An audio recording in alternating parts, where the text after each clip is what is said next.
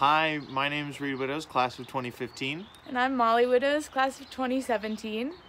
I think that one of the reasons that Molly and I chose Mercersburg is because as a school it has such a strong sense of community on the campus and within the student body and even within the teaching faculty.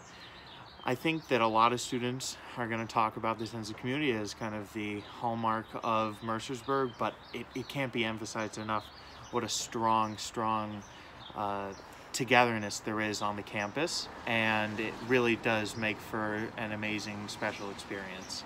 And I would say that sense of community really fosters an environment that creates a feeling of home immediately for all the students. So it's a pretty unique, special place. Yeah.